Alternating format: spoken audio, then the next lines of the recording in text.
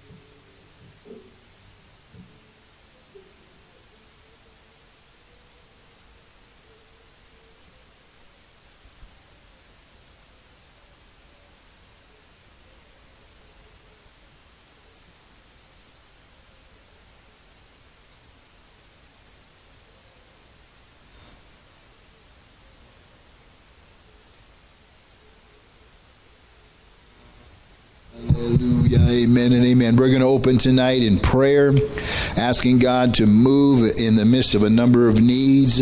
We're praying for this nation, that God would supernaturally intervene in this time in history, to move in a supernatural way, to bring multitudes of souls, families and individuals, whole towns and states to repentance and revival on an unprecedented scale. God is able, and I believe that's what He wants to do. We need to contend in prayer, praying for our fellowship of churches, for Pastor Greg Mitchell, Pastor Harold Warner, all of our outreach churches, all of our missionary churches, for God's special grace and covering upon them during the holiday season, for God's special blessing upon them this upcoming revival in Dangriga, that God would visit them in a supernatural way during this time.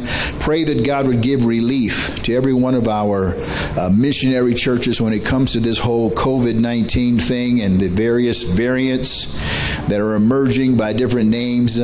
They're there to do a work for the gospel. They're there to preach the gospel to the people of that nation, and just pray for God to give them an open door that no man can close. Amen. We want to pray for a number of people who need healing in their bodies. Samantha needs healing regarding pregnancy complications. We're continuing to pray for Carrie Field. This is Pastor Field's wife in Australia. Elizabeth Crespin has cancer. Joe Gallegos needs our prayers. Denise Seed is recovering from knee surgery. Gloria Lujan is battling cancer along with Amber Sena.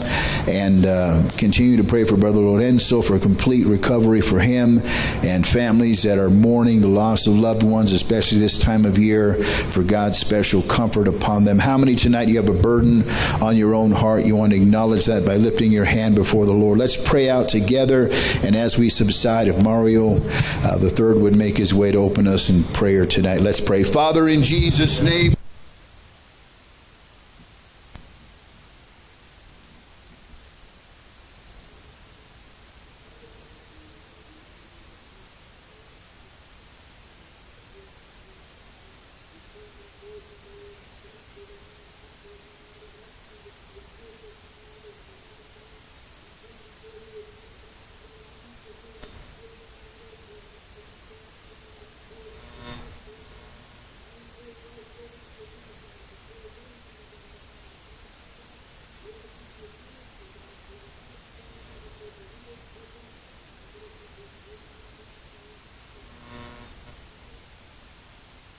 And you can be seated tonight. We're glad you're with us in the house of God tonight on this Sunday night. And if you're watching on live stream, we're glad you're there. We encourage you to come and join us, especially during the holiday season. Amen. We want to bring you a number of announcements and remind you of all that's happening. We are going to be praying in the mornings as we normally do, Monday through Friday. We have prayer meeting here at the church. And again, if you can't be here, be somewhere Christian where you can start off your day in prayer. And then looking ahead on Wednesday, we have our midweek service at 7 with prayer an hour before at 6 o'clock. And then on Thursday, December 2nd, 4 o'clock, we're going to be starting on the float for the parade at Pastor Mario's house. And then on the 3rd, in the evening, we're going to be having the live streamed men's rally from Prescott here at the church for all the men at 7:30. In the morning at 8:30 on Saturday, they're going to be having the seminars. They'll be live streamed, and we will be serving breakfast burrito. And so if you're planning on coming, brother, see Pastor Mario so you can let him know what your preference is there. Then, of course, on Sunday, our regular schedule, 9:30 Sunday School, as we continue our series on millennials and Jesus. And then 10:30 is our morning service, and 6 in the evening every Sunday night as well. Looking ahead on the 10th, which is a Friday night, will be the Women's Christmas Party here at the church. You'll be hearing more about that, ladies, but put that into your calendar. And then on the 13th, which is Monday, it's the next men's discipleship class in Albuquerque with Pastor Greg Mitchell. And we are looking forward to that. Amen. Tonight after the service, those who are in the choir interested in singing Christmas carols on the float meet here at the front. So take note of that. Amen. Let's have our ushers come. We're going to take our evening's offering and honor God with our giving. One of the reasons why on this Sunday after Thanksgiving I preach on the coming holiday season is just so, again, we can be focused, because it's so easy to be distracted during this time. And while we're distracted, the needs are still there. And especially our responsibilities for missionaries. It's one thing when we have men who are pioneering in the States because they're working jobs to support their families. But these families that are in other countries are not able to do that. And so they depend on us completely for their needs to be met. And then, of course, what they're doing with their churches during this time of year as well. And so we carry a burden of responsibility that continues, especially during this time of year. And so we just need to be about our Father's business in obeying God. So let's bow our heads in the presence of God. Ronnie Cruz, would you ask the Lord's blessing? Father God, we thank you, Lord God.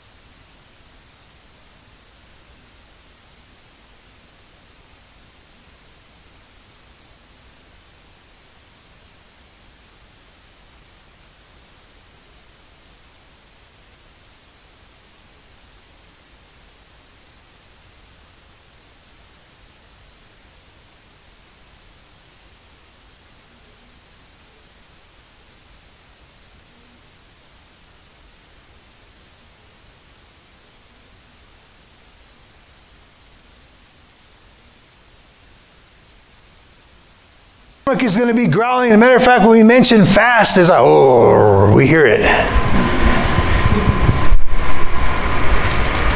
But our heart, our inner man, it's much more stubble. It doesn't demand so much.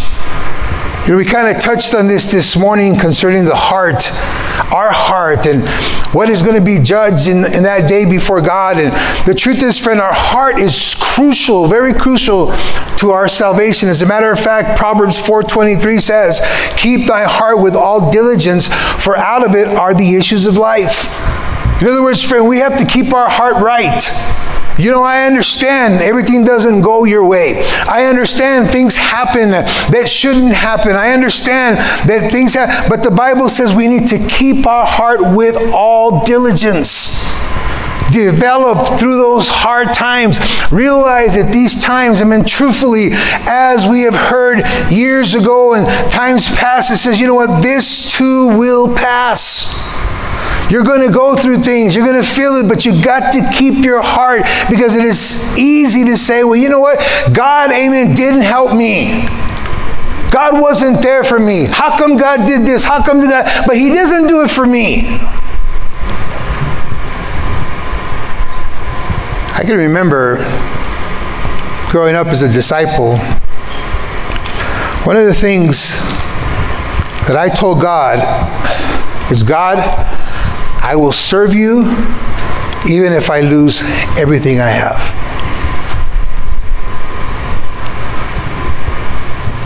I had a decent paying job. The possibility of getting married, this was right before me and Lydia were courting and stuff, but I came to the point where I said, you know what, God, no matter what, I have to serve you. We need to keep our heart. The inner man is the most important part, because there can be people that they'll do what they need to do on the outside. Hey, that person's doing well. They're doing good. But on the inside, they are not keeping their heart with all diligence. I want to secondly consider with you the inner man. Paul speaks about another part of our being, which is the inner man, because it is the unseen dimension of life. This is talking about the spiritual person. This is what we do, amen, for our spiritual life. This is, amen, what you and I, amen, contend for, and we make these decisions that make a difference. This is the character of who we are, the real us. What you are when no one else sees. Jeremiah 17:10 says, I, the Lord, search the heart. I try the reins, even to give every man according to his ways and according to the fruit of his doings, because God looks on the heart, the inner being. You know, friend, there are people that, maybe you're not here tonight, but there are people that actually really have a problem with God. There are people that may even hold a, bitterness against God for something God did not do. And this is what I want to just encourage you to understand, that He searches the heart. He knows the heart more than we know our own heart. He gets in there and He, amen, maybe even at times you'll be minding your own business and all of a sudden it's like God says, I want you to deal with this. You're like, no, absolutely not. I don't want to right now. But God says you need to. You need to deal with this issue. You need to come so that I can heal that area of your life. You need to let me get in there and do a work or a heart transplant, if we could, amen, use that word tonight, because God looks upon the heart. When we're talking about the reins here, this means it is a look at the deeper parts of a person, or the deepest part of our being, where you and I understand that God, amen, is totally concerned that we are, amen, right with Him.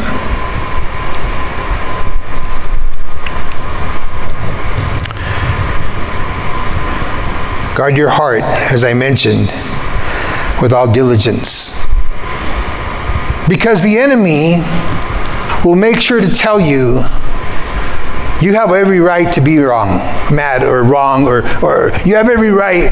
This should never have taken place in your life. See, the inner man is what helps you survive the outward circumstances.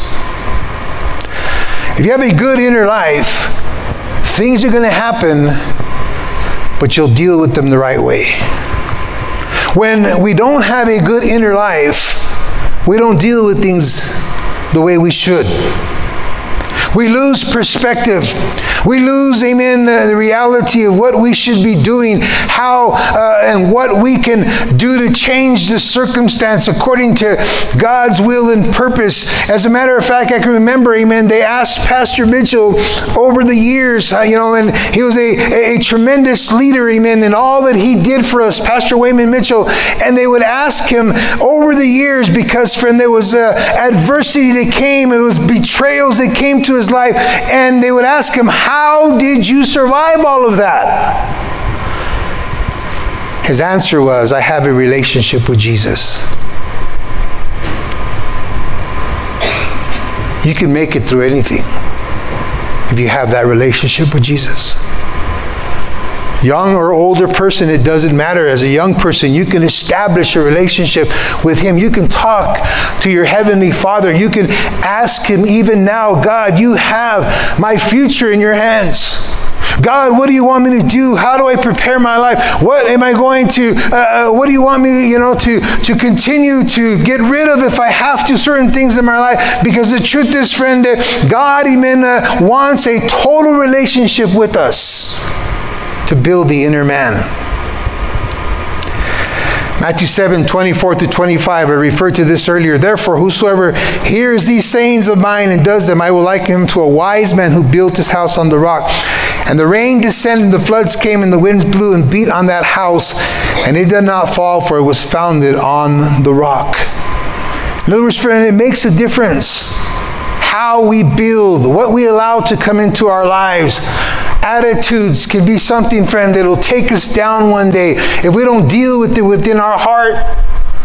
I know, we may not face it the happiest. As a matter of fact, the first reaction is going to be something, oh my gosh, I don't really like this. But in the end, we have to turn our heart, get control of our life, and say, you know what? I am going to make it because Jesus will help me. Ephesians 3:16 says that He would grant you according to His riches of His glory to be strengthened with might through His Spirit in the inner man. See, the Holy Spirit, friend, will do that if we let Him. Haven't you ever been going through something, all of a sudden you're like, my God, this is, I could blow up a building right now if I could. But the Holy Spirit says, no, you don't want to do that. Right? Come on, folks. It's still within us. The Holy Spirit controls that. He will speak to us. He will direct us during those times. Then in that, friend, we learn how to be strengthened in those areas of our life. And the truth is, we strengthen the inner man. And you might say this is repetitive, but we strengthen the inner man through prayer. Through prayer. Friend, I'm going to tell you what, amen, there have been definite times, amen, we've gone through things, me and my wife, and as a family, we've gone through different situations, and it is through prayer, friend, praying, oh God, help us. God, it doesn't feel good. I don't really like what's happening, but God, you're going to help us through. We contend, God, let me control, my emotions. God, let me be a Christian as I deal with this situation. Or maybe someone that offends us, we have to even take it to God in prayer. Because it's easy, friend, to take things out on people. It's easy to take things into our hands. But we need to be a people, friend, that understand, as in Matthew 26:41 says, watch and pray, lest you enter into temptation. The spirit indeed is willing, but the flesh is weak. We bring, amen, our lives into control through prayer. I know, we can sit in the prayer room sometimes and we think, well, I don't really got nothing to pray about. But folks, we got a lot to pray about. There's a lot of people we can pray for, but there's also things I know that even in myself, when I go into that prayer room, I say, oh God, help me, change me. God, do what you need to do in my life. God, I want to be right before you. And friend, I'm not saying that as to try and feel or let you feel that I'm a higher saint. By no means. I say that because I'm a sinner saved by grace. A sinner that knows a God, amen, and knows God, and God needs to help me. See, think about this, amen. Why is our walk with God sometimes a crawl with God? Why is it that way sometimes? Why the lack of passion for our Savior who gave His all for us? Why? Why is it sometimes we feel that? Can it be that maybe in our times of prayer we're not saying, God, give me your heart. Give me a burden, God. God, let me do what you desire through my life. Why the lack of victory over sin in the average Christian's life? I understand as a new convert, amen, we fall, stumble, like a newborn baby that starts to walk. But there's a difference once we've already been saved for a while. Right? And there are certain things that God is saying, listen, amen, that you and I can turn as we pray. We say, God, oh, let me not fall into this temptation. God, help me. God, strengthen my flesh is weak. But God, I'm going to pray this through. And the truth is, many times there is also a lack of power to shake this world for Jesus Christ. Amen. Reminds me of the words of Billy Sunday ring true. He says, he that is a stranger to prayer is a stranger to power. See, prayer is not just something we do because we have ministry. Prayer is something we do because we are Christians. Because we're going to face life. Things are going to be thrown at us they're going to bewilder you sometimes. They're going to come to you from angles or directions. It's like, how in the world? Why? I never even wanted this to happen in my life. God, you're not fair. We also strengthen the inner man through reading His Word. Jesus said, my words are spirit and they are life.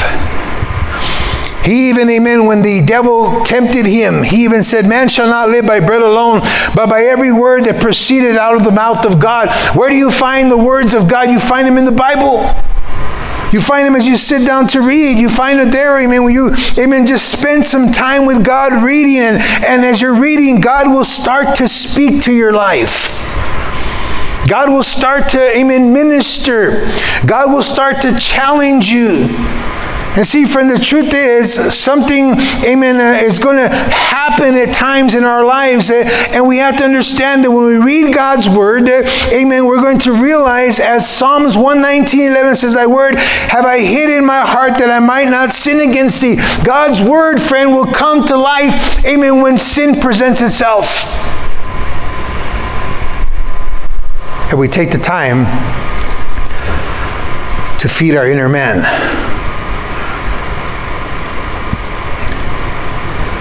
You'll be able to face outward temptations. Because, friend, listen, the determining factor is simply this. What have you been putting inside in the inner man? The old saying is still true. I might be repeating this, but the truth is, garbage in, garbage out. If we will feed ourselves the Word of God, friend, we will be able to stand.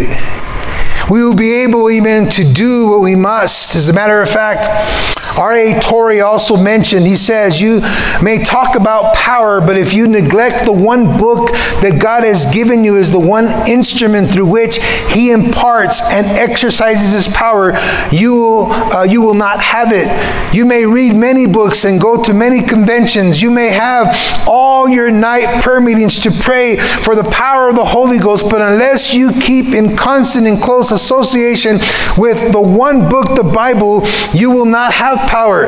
And if you ever had power, you will not maintain it except by the daily, earnest, intense study of that book. 99 Christians in every 100 are merely playing at Bible study, and therefore 99 Christians in every 100 are mere weaklings, when they might be giants both in their Christian life and in their service. What he's saying, friend, is that everybody has the ability to develop, amen, into strong Christians. Everyone has the ability, friend, if we're willing to, amen, work at it, friend. Yes, you know what? I thought salvation was free. I don't have to work. Friend, listen, to build your inner life, you have to, amen, work at it. It doesn't come easy. You don't just pop in a CD, or you don't just, use a thumb drive and start to listen to the preaching. And no, friend, there's a part that we also have to get a hold of God, to read His Word and sit there and study exactly what the Bible is saying and what it is saying to us. Another thing to build the inner man is speaking in tongues. Oh, friend, listen to me. Speaking in tongues is a gift given to us by God. It is a hotline connection between us and God. The devil does not know what you are saying. And there are times, friend, listen to me, that we don't even know what to pray. You ever been there? It's just, I don't know how to pray. God, I don't know what to pray. I don't know how I'm going to get through this circumstance. But you start to speak in tongues. You pray in that gift that God has given you. And friend, listen to me. Before you know it, amen, things start to transpire. Things start to change, because it is a powerful dimension of inner strength, where it says, amen, in Jude 1:20, but ye, beloved, building up yourselves on your most holy faith, praying in the Holy Ghost. Because, friend, we get strengthened, we get edified, amen, it builds us up. I want to thirdly consider with you the outflow of strength, because that's, in the end, what we want to see happen. We need to be strong Christians. We need to be those, amen, that are going to stand the test of time. And there is a promise here that we can actually, it says, be strengthened with might in the inner man. Ephesians 3:16. This is what it says at the end, that, amen, to be strengthened with might through His Spirit in the inner man. Strengthened means to be in power, to increase in vigor, to have might, to have force, ability, dunamis, dynamite. We realize, friend, that this supernatural strength, amen, in every area of our life, so that you and I can make it in Jesus Christ.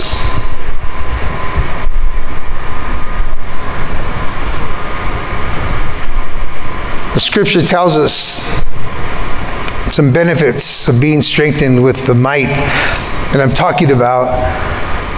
And really what it boils down to is spiritual survival. In the end, we need to survive.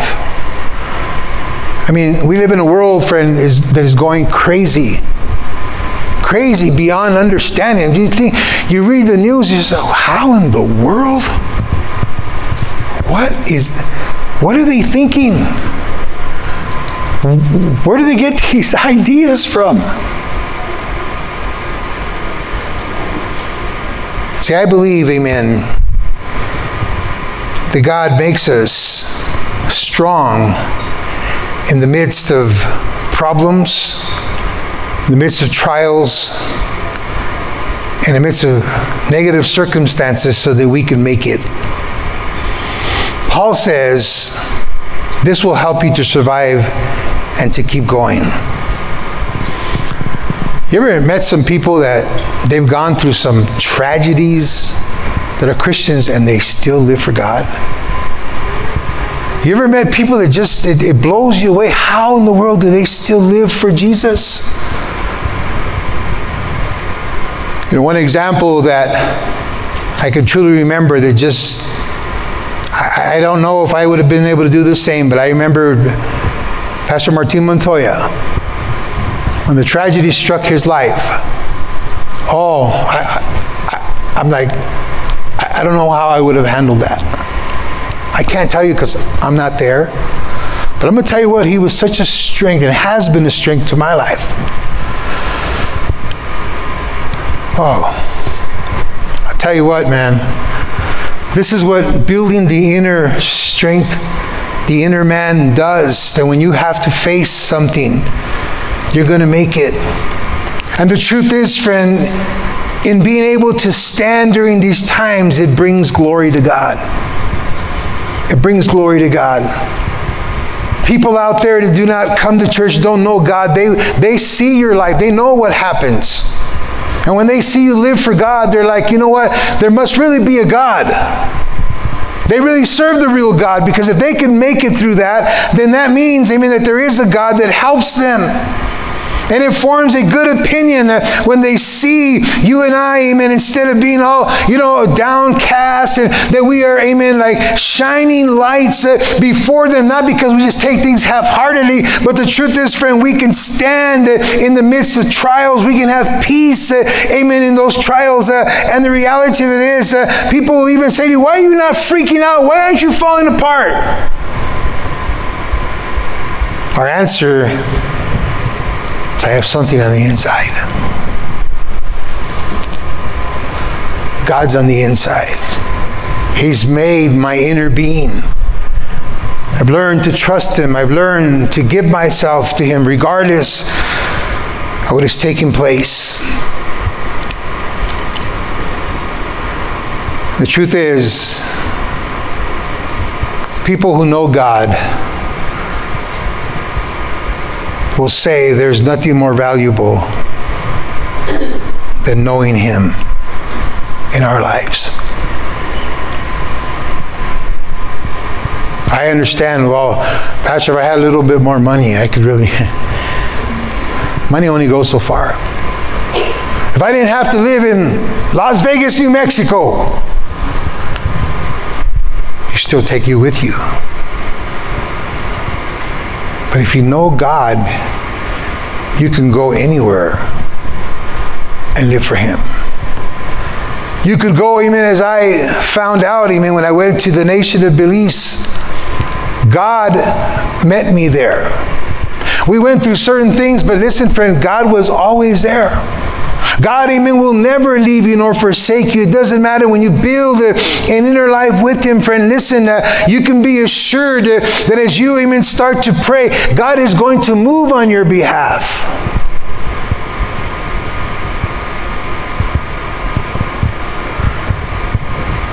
I want to close with this story. Captain Chesley, or Sully Schulenberg, U.S. Airways flight, had to crash land in the Hudson River. I think you remember that. In New York, when both engines were knocked out after hitting, of all things, birds. Dumb birds. I remember vividly as a child knowing that I needed to be prepared. As a child, think about this, for whatever might come. This happened when I was almost 58 years old.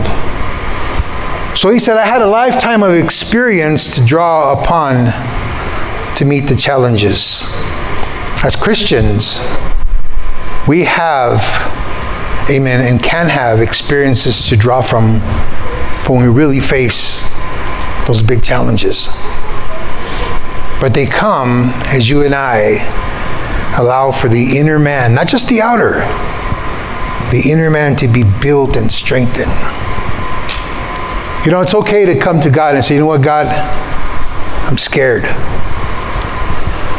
God, I just don't know how this is going to work out. I understand the Bible says, we're to be valiant, but there are times, friend, that, you really come to God with an open heart. God, I'm really struggling.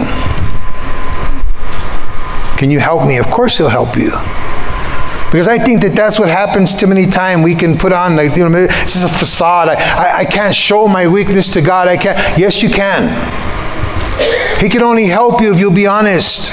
He can only help you, amen, through the situation of life if you will just come to Him and say, God, listen, you know what? I know I should be better at this Christian thing, but I'm not there yet. God, help me to get there.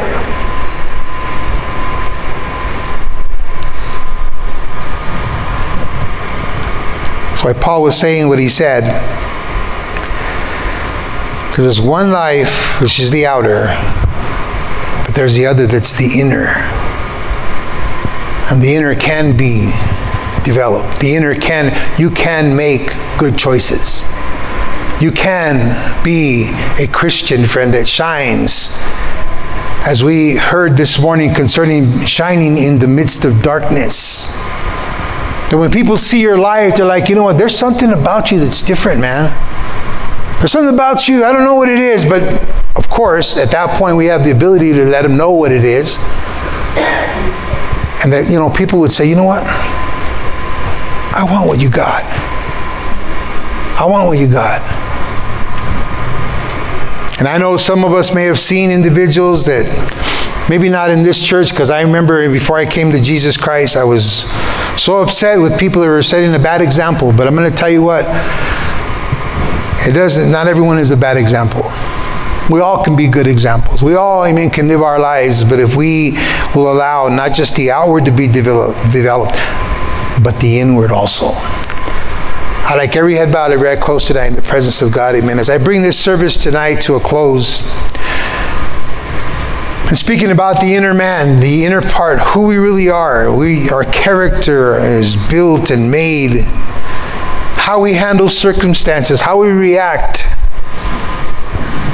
Who we are, really who we are, when no one else sees us. Tonight you're in this place. You're not saved, you're not born again. Probably say, well, I don't know how that could ever change, Pastor. I know how it can change. First of all, you need to have Jesus Christ come into your life, cleanse you of your sins, and the Bible says that He will come and live inside of you. You're here, you're not saved, you're not born again, you're not a Christian, you've never given your life to Jesus. Would you respond? Just quickly say, that's me, I need Jesus right now. I'm not saved, I'm not born again, I'm not a Christian, or maybe you're backslidden tonight. Maybe you might have already said, maybe you've already stopped, maybe you've already in heart said, I'm here physically, but in the inside, I'm not here. I've given up. You're backslidden, you're away from God. Quickly listen, friend. God wants to meet you here tonight. Lift your hand if you're not saved or you're backslidden. Say, that's me. I need Jesus right now. Hallelujah. I'm going to move on then tonight. And basically, man, I just want to encourage you that if we are lacking in the inner man, listen to me, it's not over. God always meets us at our point of need. God will always help and strengthen us. But the fact is, God's not just going to pour that into us. God wants us also, amen, to put our part in. And we can honestly say tonight, you know what, I don't have that inner man strength. I don't have what you're talking about tonight, friend. Every single one of us can have it if we want it. We allow God to build that and make it in our lives. Yes, it takes work. Yes, it is going to, it's not just going to automatically fall in, but friend, it is possible for every single one of us. Because there will come a day. There will come a circumstance.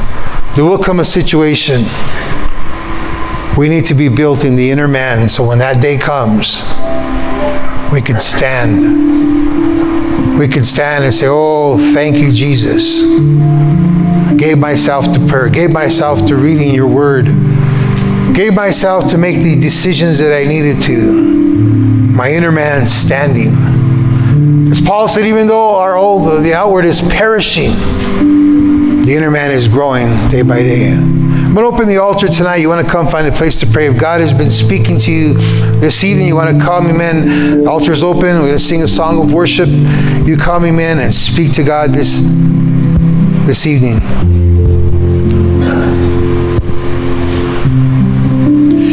You're my refuge and my strength.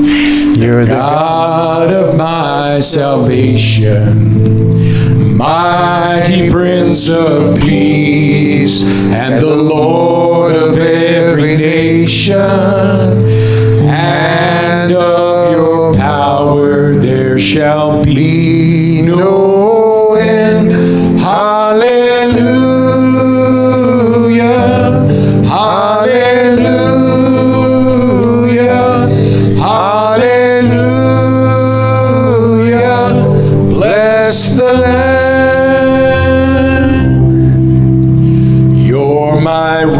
refuge and my strength. You're the God of my salvation, mighty Prince of Peace, and the Lord of every nation. And of your power there shall be no end. Hallelujah, hallelujah,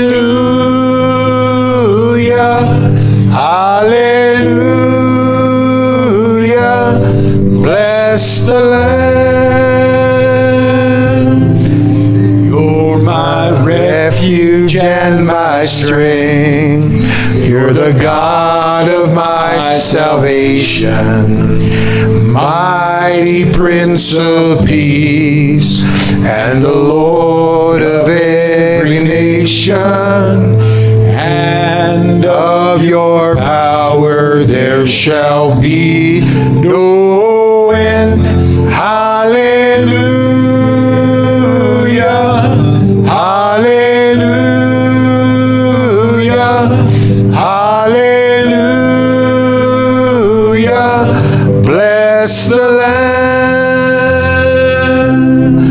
You're my refuge and my strength.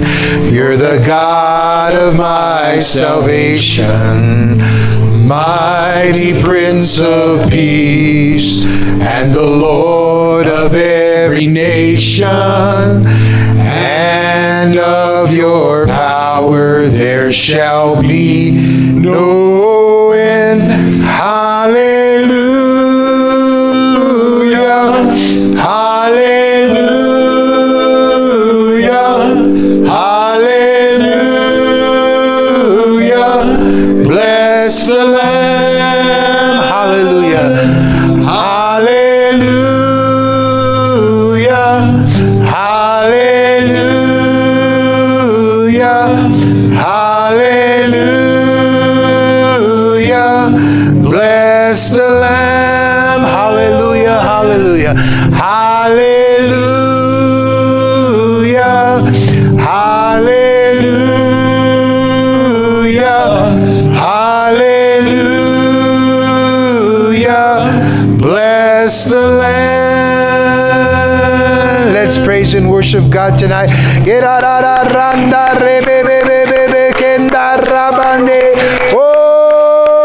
Almighty God,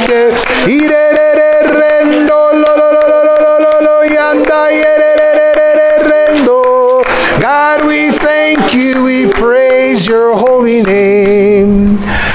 Praise God, amen. I believe God has spoken to us tonight.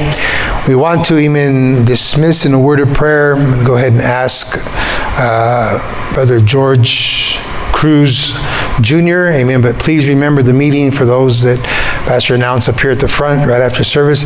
You go ahead and dismiss us in prayer.